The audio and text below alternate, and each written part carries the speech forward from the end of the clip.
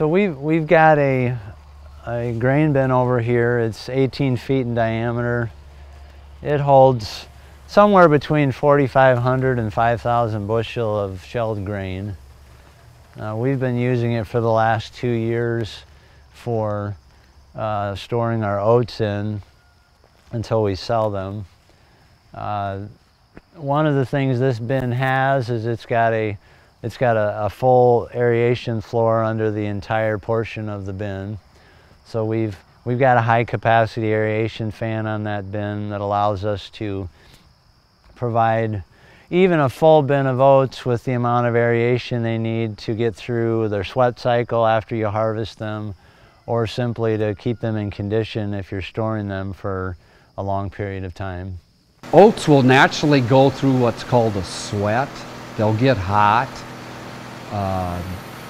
but if they won't spoil unless they're, you get them up around, let's say 16% moisture, you're going to probably have some problems.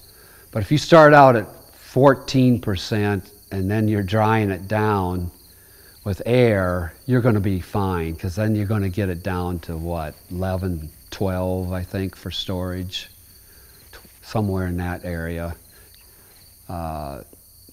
Think of it kind of similar to soybeans, I guess, where you'd want them under 14 for storage. I'm looking for 13, ideally 13%. And then we don't have to worry about it spoiling. We don't have to have air on it, although I will absolutely put air on it every time, because I don't want to have hot spots. I don't want to have any mistakes, because we are raising it not just as a undifferentiated commodity product like corn. I'm raising it for my own usage on seed, so I have to keep the germination up. I don't want to lose germ from a good crop and then make it into a lousy crop just because I didn't store it right. For seed, we use those little cone-shaped, or those little screw-in fans. They're a pipe about 6 feet long and a fan that sits on top of that pipe.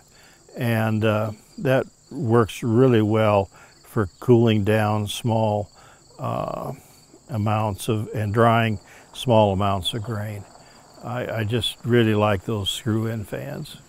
We have the advantage of a continuous flow dryer that we can run them through just as a matter of taking off any top end moisture. If it's at 15%, we can drop it down to 12.5 and put it in the bin. So just depends on your goals, I guess.